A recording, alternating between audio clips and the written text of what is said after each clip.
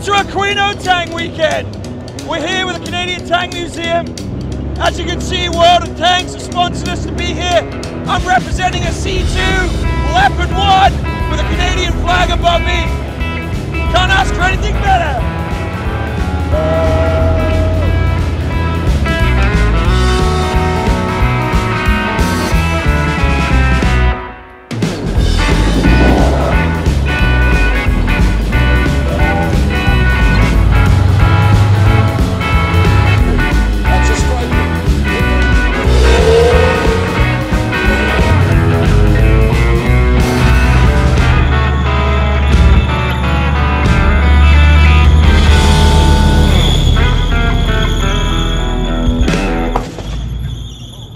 Hey everyone, it's me, Matt. Thanks for joining me. As you can see, we are here with World of Tanks at the Aquino Tank Weekend. Yes, this is a sponsored event by World of Tanks. Thanks again to World of Tanks and for the Canadian Tank Museum for inviting me here this weekend to experience a whole plethora of exhibits. I cannot actually explain to you how much is going on this weekend. It's super exciting. I'm pumped to be here. As you can see, we've got armor in the background. Myself and my cameraman, Mike, who just is behind the camera right now. Thanks again, Mike, for joining me.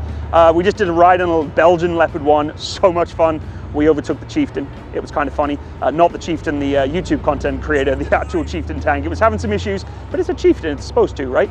But we're gonna have a look around. There's so many exhibits, so many cool people to meet. I've already met a ton of really interesting people. The driver of the Leopard 1, 9-year reserve veteran working with armor. Really cool to see his experiences working on these vehicles. You can see the passion in those who are working on this site and working with the museum and the team, and even the team supporting us from World of Tanks, really engaged. And of course the game itself, ton of fun. They've got a site here we can actually play some games, so I'm actually gonna have a little bit of a game on some of their accounts because they got a lot better tanks than I do, I'll tell you that right now.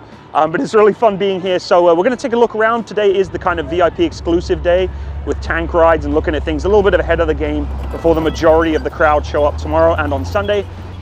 But speaking of crowds, let's speak about our gaming crowd as we dive into the world of tanks where players around the world fight for armor dominance. If you're a new or an existing player of the World of Tanks community, it's never been a better time to be involved with the game and become a part of the tank battling online where you can actually play online for free on the PC. Make sure you check out the link below for some amazing content and features for existing or brand new players to the game. Also, if you're not aware of the World of Tanks Salute program, then you have to check it out. As a serving member of the military and a veteran, it's really humbling to see that the World of Tanks have gone that extra step beyond by supporting in-game benefits and exclusive features for eligible past and present members of the United States and Canadian Armed Forces. Some of the features include a free special style, a free Thunderbolt 7 Premium Tier 5 medium tank, discount coupons for World of Tanks Premium Shop, and exclusive bundles. This is a really cool feature, and of course, go check out the website and ensure that you follow the link to be identified of how you can get that particular capability. If you're ready to get engaged in some tank combat, use that link below and use the code COMBAT to help gain some unique goodies that will boost your in-game tanking experience. This code provides incredible extras for new players, such as the Cromwell B Tier 6 British Premium Medium Tank, 250,000 credits and 7 days of premium access, 3 rental tanks for 10 battles each, the Tiger 131 Tier 6 German Heavy Tank, the T-78 Tier 6 American Tank Destroyer, the Type 64 Tier 6 Chinese Premium Light Tank, and for existing players, don't forget that you're not forgotten in all this, 3 days of premium access, Camoflage 2D style bargain, which is the checkered camo that will turn your tanks into a true Motley Crew style, a 7-day rental of the premium tank Centurion Mk, or 100,000 credit compensation if you already have this tank in your garage. So, come join me and many others in-game on the battlefield in World of Tanks today. So let's get back to my visit. Of course, the event was 3 days, Friday, Saturday and Sunday. I flew in on the Thursday into Toronto. Ottawa is where this particular event happens, in Oshawa at the Ontario Tank Museum, now known as the Canadian Tank Museum, recently rebranded. And it was really cool to be involved in the kind of pre-ceremony, pre-Saturday and Sunday VIP experience. We're able to kind of practice and rehearse the Leopards being pulled up and around and kind of neutral turning to present to the crowd. Super cool, really fun, unique experience where other content creators, including Cone of Arc and Funker 530, were involved in that particular event. Really cool. But I got to meet a lot of different people throughout the entire event, including my fans, members of the Wargame community, including Chieftain, the Challenger, and Softline, who, you know, such a fantastic soul. She has so much energy, so much fun. Unfortunately, I wasn't able to talk to her for very long because she was just as busy as I was. And it was just really cool to meet a whole host of different people, including someone from South America who was a avid war gamer in World of Tanks, and they are actually working and living in Quebec in Canada, but they decided to come to the event, and I'll put a description and link to their channel in the description box below. Really cool to meet them by that priest and have a little bit of a chat with a fellow gamer. But because there is so much going on this event, I've kind of broken it up into multiple different videos, and this particular video is zeroing in on veterans. I am on the beautiful Australian Leopard with an Australian ex-serving Remy. Of course, myself, Remy, in the British Army. We've got lots of Leopards here for the opening ceremony. World of Tanks at the back there. We've got the American flag, Canadian Leopard, with Lottie over there, also from Australia.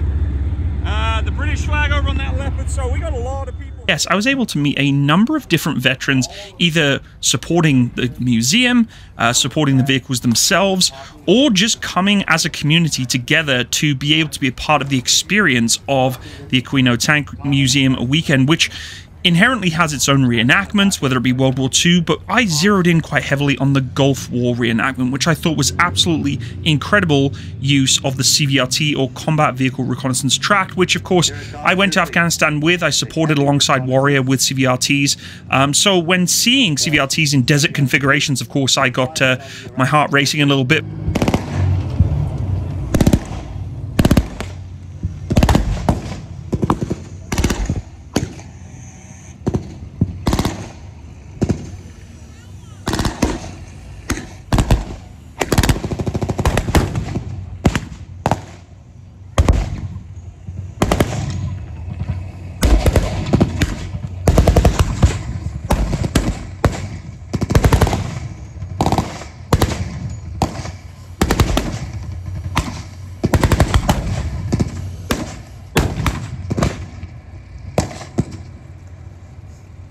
The American Humvee there, he's up on Overwatch.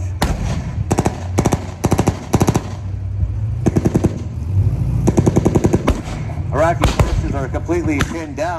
Here comes their reinforcement. They're bringing in their heavy armor.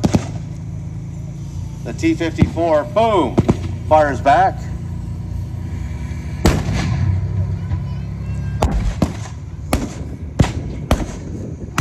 CVRTs are swarming the Iraqi tank. Most of the shots are bouncing off the armor, but the crew is confused.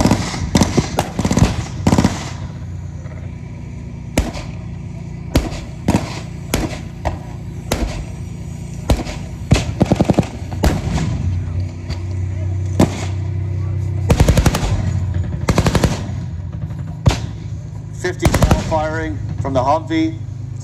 Fire from the Dishka on the T-54.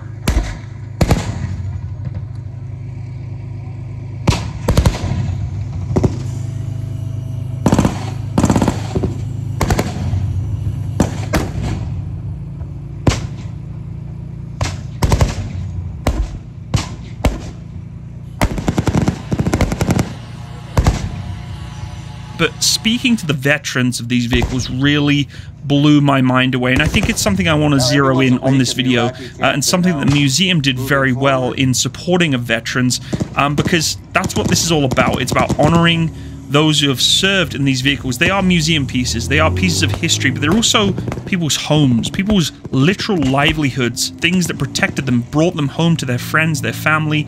Tanks and armored fighting vehicles are there for a purpose. Of course, they are inherently designed to kill the enemy, to destroy other tanks, but the other purpose is to defend and protect one another as a crew and as a family within that crew. And it was really eye-opening to meet certain crew members that I never would have experienced elsewhere in my community of, you know, network of people I know. Being able to talk to those veterans up close and personal about their experiences, particularly in the CVRT, was really, really cool. And we're going to have a quick chat to some of the veterans that actually operated those vehicles right away. So folks, a really unique part about the Aquino Tank Weekend is that there is actually a Gulf War reenactment team comprising primarily of basically CVRTs, or Combat Vehicle Reconnaissance Tracked.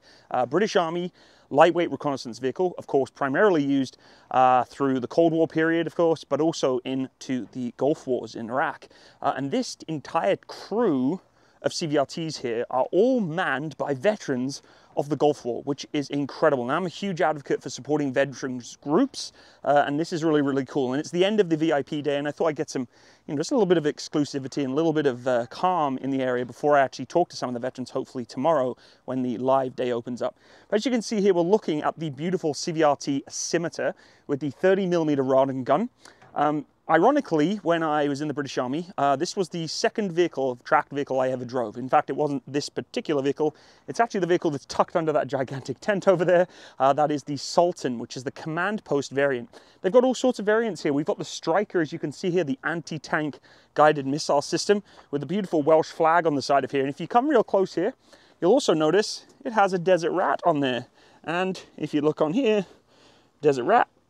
So, of course, this was the same Desert Rats that I actually served with in Afghanistan, and ironically, CVRT also served in Afghanistan. Prince Harry operated in these vehicles, particularly the Scimitar with that 30mm gun. There's a lot of variants of the CVRT platform. Starting from the left, we have the Spartan. So the Spartan is basically, and let me just double check it is the Spartan. I'm pretty sure it is, yes. So the Spartan is the infantry carrier, so it's holding troops in the back. We do have the Striker here, anti-tank guided missile system, wire guided. The Scimitar, which is that 30mm rod and cannon, primarily designed for units like the Household Cavalry. It was a reconnaissance vehicle, very, very fast, very, very agile. One of the funnest vehicles to drive. If anyone's willing to sell me one for a really good price in Canada, please let me know. And then we do also have the Scorpion. The Scorpion has a a larger gun, a rifled gun, that is designed a little bit more in terms of sort of breaching. I would say supporting of, taking out buildings and such. Ironically, when I was in BATIS, or British Army Training Unit Suffield, these vehicles were repurposed for OPFOR, or Opposition Force. So these vehicles were not deployed to Afghanistan. These are older variants. They're a petrol-driven or gasoline-driven engine inside of these. The Scimitars, the more modern ones, are driven with a diesel engine. So the transmissions, very similar. I think it's the TN15 transmissions. These things drive like the wind, and they are so much fun to drive. And so it looks like we've got a couple of Scorpions here.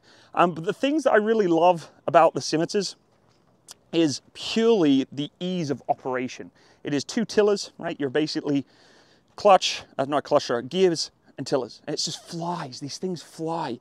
Of course, you can see how low it is. I'm 6'2", and it's only a little bit higher than me. So that's why these are really useful for reconnaissance, low profile, really nice to tuck in, observe from target from a distance with that big old sight on the side here. And if needed to, engage with that 30mm. But primarily, this isn't really an opposition vehicle. It's not going in to engage. It's going there to reconnaissance and look at the targets. But what I am really, really happy about this particular exhibit, or this group of vehicles, is that they are run by veterans that operated not just the vehicle, right? Not just the series of vehicles, the family of vehicles, the actual serial numbers of these vehicles. So what does that mean? Well, the veterans from the British Army that served in the Gulf War tracked down the serial numbers of these vehicles, because the system is very, very good at tracking down the registrations, the places they served, and who served with them. And people reached out to the veterans that could find the serial numbers of these vehicles and tied them together. So they actually operated on the vehicle in the Gulf War, and they are going to be in the exhibition and in the Aquino Tank Weekend showing off these vehicles in exhibit tomorrow. It's just so exciting. I think that is so cool, and I'm a huge advocate for supporting veteran community and supporting veteran initiatives. This is a big one. I think it's really cool to see, the Gulf War series of CVRTs and the veterans that supported working inside those vehicles. This is their baby. If I could pick up my Warrior from Afghanistan, jump into it and say, this was my baby, it would be a dream come true. Maybe one day it'll happen, who knows? But I just really love the fact that CVRTs like this can be showcased in all their glory. But one last thing, let's go look at the opposition force of these vehicles, because just like anything, they have to have an enemy, right? Of course, we still have the anti-tank guided missile from the Striker here, but over here, we have their adversaries. And the adversary is the BMP. Very similar kind of design, very low profile, okay? An infantry carrier, got our back doors. We know for a fact, okay, that these vehicles, in the modern context, certainly not where you really want them to be. But the reality is this is an Iraqi armored fighting vehicle, which is pretty cool to know because it works perfectly against the opposition that it would be going against, which would be the CVRT. So CVRT 30mm would eat this thing alive. It literally would eat this thing alive. And of course the gun on this, similar to that of the Scorpion, of this beautiful vehicle, okay? A little bit larger, and of course also has the capability for an anti-tank guided missile. I really love this vehicle though. It's old school Russian tech. I love the fact that we've got manhole covers on the side here to pop your rifles out the side. Unfortunately, it looks like this vehicle won't be running this weekend, which is, you know, it is what it is. It's mechanics. You can't just get parts of these things like that. But love it. I love the fact that we have this fleet here. It's going to showcase tomorrow at the Aquino Tank Weekend. And yeah, really cool sights to see. So let's go see some other stuff. Hey again everyone, so as I mentioned in a video earlier, I really wanted to kind of interview the veterans that are operating these beautiful CVRT or Combat Vehicle Reconnaissance Track. There is such a fantastic collection here with the Gulf War veterans, and I actually have a veteran right in front of me here. Do you want to just quickly introduce yourself? Hi everybody, I'm George Clegg. I served with A Squadron, 1st Dragoon, Queen's Dragoon Guards in the Gulf, and we operated a 7 Armoured Brigades Formation Reconnaissance Squadron. Fantastic. And can you speak a little bit about 7 Armoured Brigade? Because I have a little touch and tie into there. Yes, a 7 Armoured Brigade were the first British formation that deployed on Operation Granby. If you remember that the first part of Operation Granby, up until around about Christmas, we were in a defensive mode, or the coalition forces were in a defensive mode. And then after Christmas, with more reinforcements, the British forces increased their combat size to a division, and also with an additional Armoured Brigade, 4 Armoured Brigade. So 7 Armoured Brigade and 4 Armoured Brigade were the main fighting troops. In this period they formed an artillery grouping with basically 16 5th Lancers and 8 Squadron QDG in that particular organisation, and the idea was that they were going to prosecute the depth battle while the brigades behind us were prosecuting the close battle. So our task and our mission was to look to see what was in depth of the armoured brigades. Nice, fantastic. So, and just a little bit of tie-in and sort of personal attachment, which is why this is so important to me, is because of the desert route on the side of the flash there.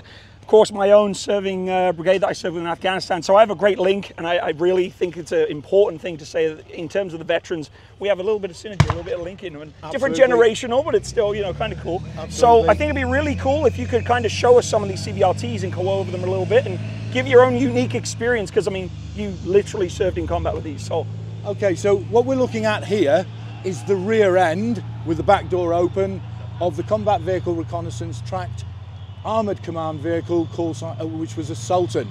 So the squadron would have had 3 of these, 0 Bravo with the commander in it controlling the troops forward, 0 Charlie with the second in command in it reporting back to the regiment whilst also listening in on the squadron net. And then we were also lucky enough to have an intelligence CV which basically assessed information that was coming down from the regiment and also assess what enemy we were seeing in the actual on the combat front. So we had 3 of these.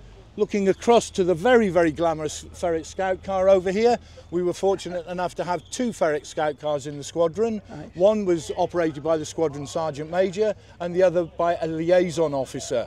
The liaison officer that used to go back to the regiment and brigade to pick up orders and maps and the like.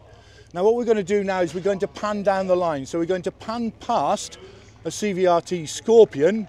Now the Scorpions were basically all batted to the battle groups, and the close reconnaissance troops utilised Scorpions. If we pan right slightly, we then see the CVRT Scimitar. So in a formation reconnaissance squadron, we would have had 3 troops of 4 Scimitars. And the Scimitars basically, as you can see, they had an image intensifier sight. They also had Otis thermal image sights which could be mounted on the commander's brackets, and also another range of sights as well.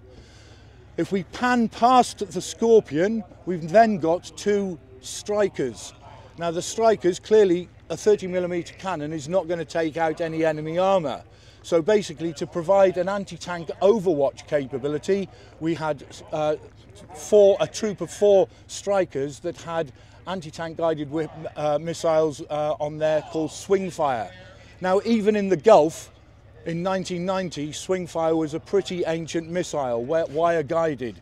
But because it had a 3.14 kilogram warhead, basically it was retained, A, for that anti-tank capability, and B, to take out the frontal armour of T-54s and T-59s that the Iraqis had. So what we're going to do now is we're just going to transit, and we're going to move across and look across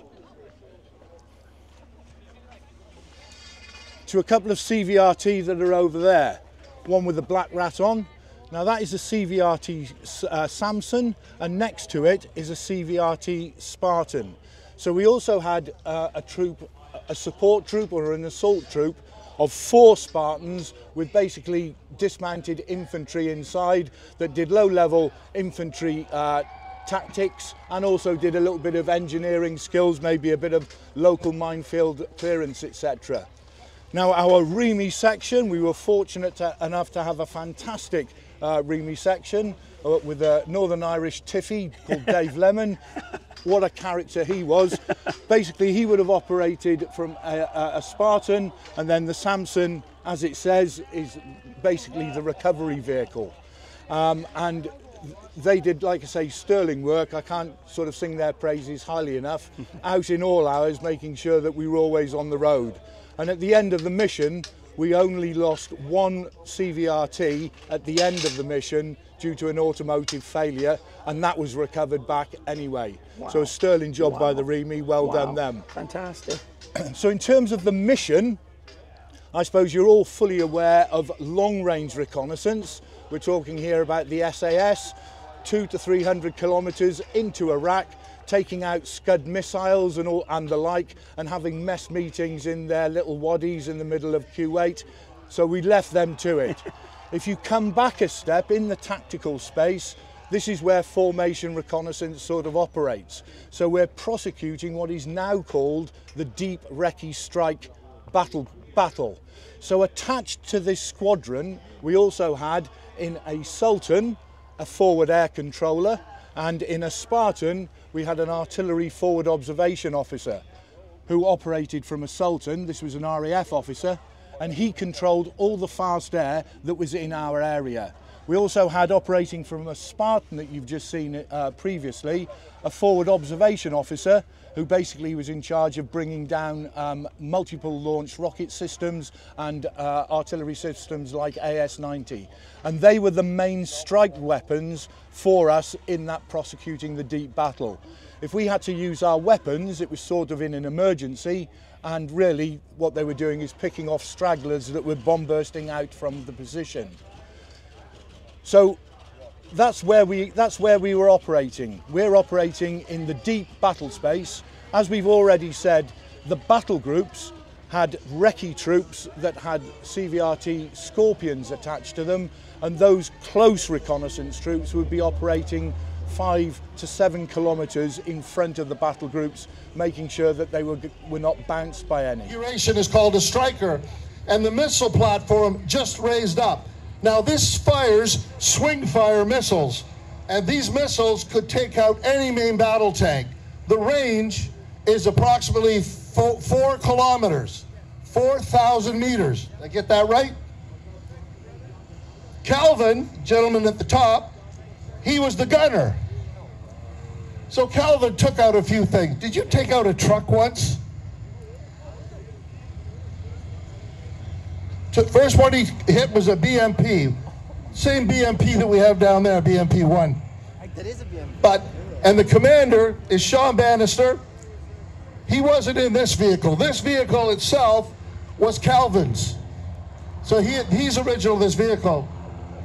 The driver just goes to show how we make friends easy is Rick Stewart. He's up from California.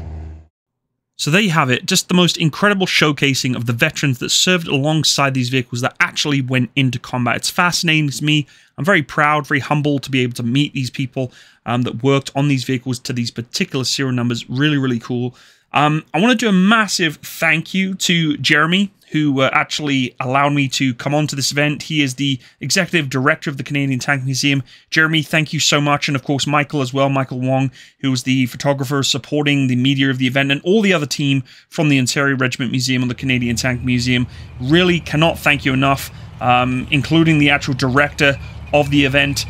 Just very well made, very well showcased for veterans. As you can see him at the front there, saluting off the M60. Really, really cool. But thank you again to the team for inviting me, and also to everyone else who's a volunteer who made the event a success. You can't imagine the amount of blood, sweat, and tears that goes into making an event like this actually go very well. So thank you again for what you do and for keeping this event happening every year. If you are interested in going, of course, the Aquino Tank Weekend is happening every single year. You should go to Oshawa, go check out this event. It is incredible. It goes on for the weekend. This is just one of a few videos that I'm going to be making, though, folks. I've got so much content to produce that I'm not going to be able to squeeze it all into one video. This is a pretty long video for me as it is, at about 25 minutes or so. So we're going to do more and more videos, and just some upcoming content that will be coming. I'm going to be doing a video on the Priest, the self-propelled World War II gun, 105mm. We're going to do a dedicated video on the Limber Gunners and me actually operating a 25-pounder gun in the World War II reenactment. We're also going to be doing some videos on the RWS LAVs and the LAV 3 and LAV 6 vehicles. We're going to do a quick video on some RC tanks, and also some really good raw footage of just the tanks being engaged in the, I guess, battle royale between the Leopard and the M60, which was really cool. We're also going to go over the 432, which is my first vehicle that I ever drove, did my tank driving license in, and of course some Hetzer fun with the Chieftain content creator, and Cone of Arc. We had a little bit of fun doing the tank is on fire inside the Hetzer, so feel free to check those videos out. They'll be coming up in the near future. Thank you again so much for joining me today. I hope you have a wonderful rest of your day. And if you did attend the Aquino event and I did not meet you or was unable to meet you, I'm really sorry. I'm really hectic. For those who I did meet, it was a pleasure and an honor to meet my fans. And for those of you who wanted to come to the event and actually meet me, thank you. It really does mean a lot to me. It's very humbling to meet people that actually enjoy my content and my channel. So thanks again. And of course, a final thank you to Wargaming and World of Tanks for allowing me to participate in this weekend. Of course, all of you, go check out this game. Please, of course, use the link in the description box below, and make sure you use that code COMBAT to allow you to play World of Tanks with me in the future. Thanks again, folks, and have a wonderful day. All the best. Bye-bye.